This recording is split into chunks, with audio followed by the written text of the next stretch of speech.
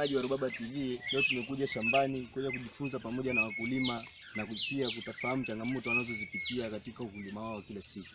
Karibuni tujifunze kwa pamoja.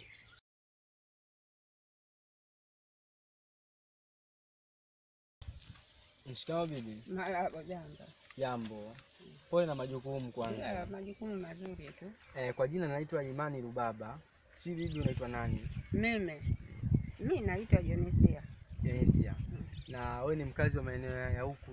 Mimi mkazi wa maeneo ya huku, mimi ya kule.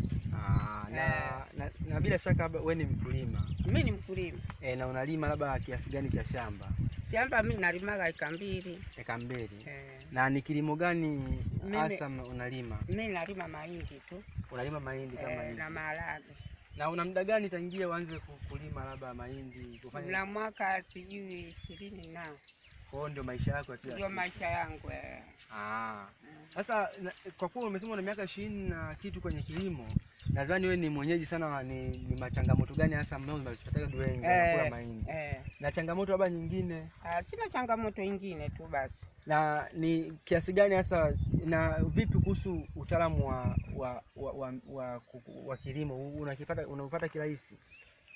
Napata hivyo kirahisi kidogo, pengine kigumu hivyo kama mwaka huu kigumu. Kwa hiyo inakuwa ni changamoto pia hata katika kupata elimu ya kilimo na ufugaji. Yaani kilimo. Kilimo tu. Asante kwa kunipa ushirikiano.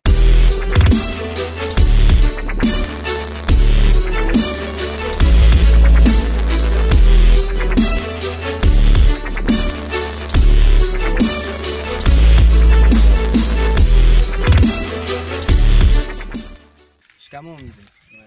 Mimi kwa majina naitwa Imani Rubaba. Mimi kwa majina naitwa Muhammad Abdalla. Mimi ni Said Suleiman. Mimi ni Juvenal Swai. Ana sio ndugu wetu anaitwa nani? Saleh Ramadhani. Na wewe ni mkulima muda mrefu? Na labda umeanza kulima muda gani labda? Yaani kuanzia ni miaka gani labda umeanza kulima? Toka mwaka 70 kamili. Mwaka 70.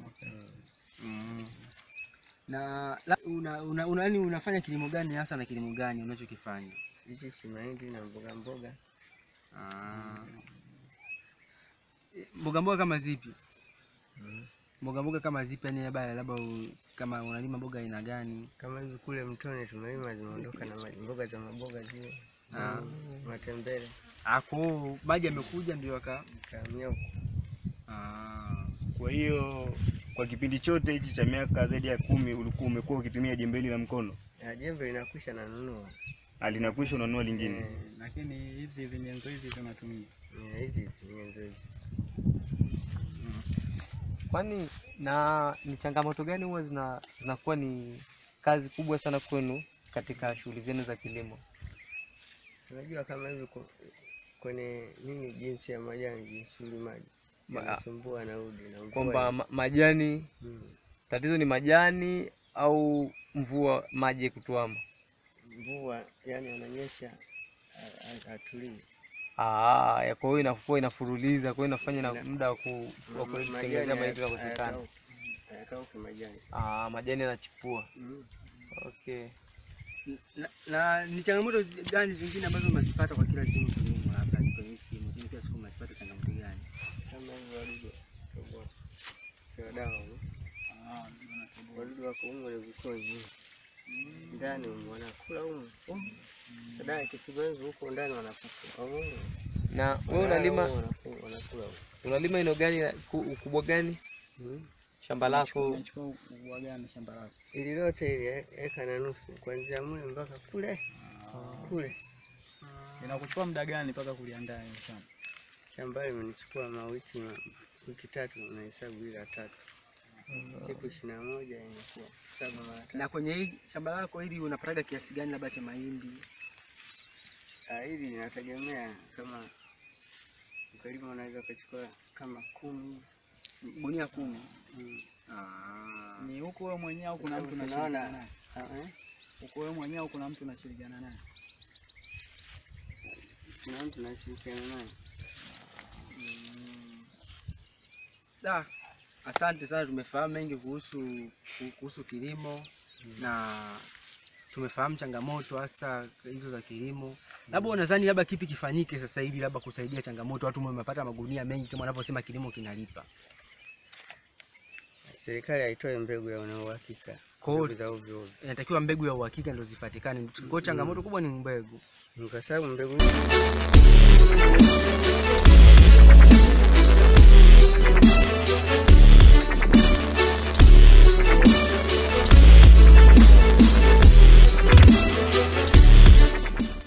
baada ya kusikia changamoto kutoka kwa wakulima, sasa ni muda wa kwenda kupata mawili matatu kutoka kwa mtaalamu wetu kutueleza jinsi ya kutatua hizo changamoto zinazowakabili wakulima huku mashambani. Asante.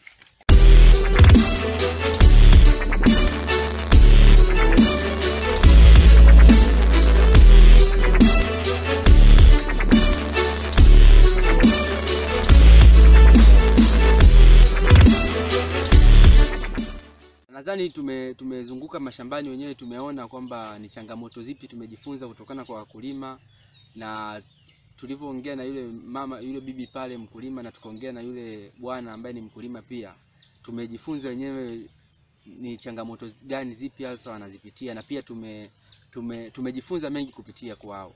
Sasa ningependa kuongelea changamoto mbili ambazo ni kubwa, nimeona zimejirudia kwa wakulima wote wawili, wamesema imekuwa ni changamoto. Tatizo la wadudu mashambani pamoja na tatizo la mbegu bora. Wameongelea sana kuhusu mazao yao kuliwa na wadudu waharibifu, na limekuwa ni tatizo ambalo ni common, sio kwa mkulima mmoja tu, ni wakulima wengi wameongea hilo swala, na pia tumejionea. Hata ukiangalia kwenye picha utaona kwamba mazao mengi yamekuwa yakiliwa, na kawaida wadudu wanasababishwa na vitu vingi, na nitaongelea vitu viwili ambavyo mkulima anatakiwa afanye ili kupunguza swala la kupatikana kwa wadudu shambani.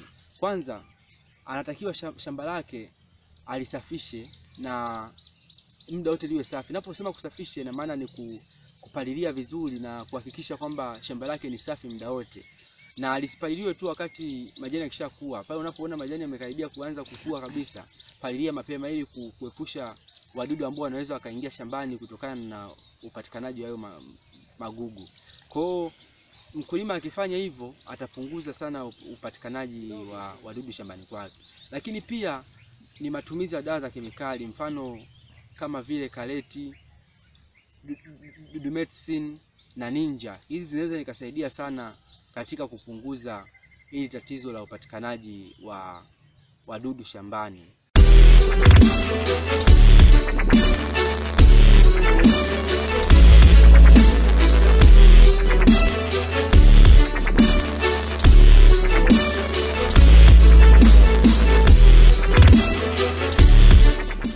Kuhusu mbegu bora, kwa sasa Tanzania ina bahati, kuna makampuni mengi ambayo yanasambaza mbegu ambazo ni bora. Mfano kampuni ya Sitco na kampuni ya Pana, kampuni ya Star. Zote hizi siku hizi zinatambaza mbegu ambazo ni bora na ni ambazo zinafaa kwa mkulima.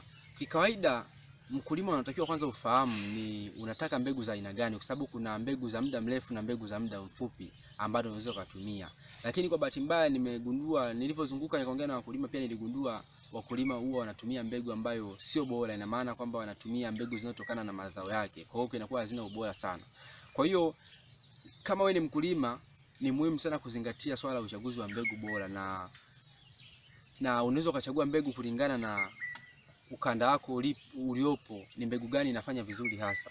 Kama nilivyosema, pia kuna makampuni mengi ambayo yanajitahidi sana kutoa mbegu ambazo ni bora na zinaweza kukufaa mkulima.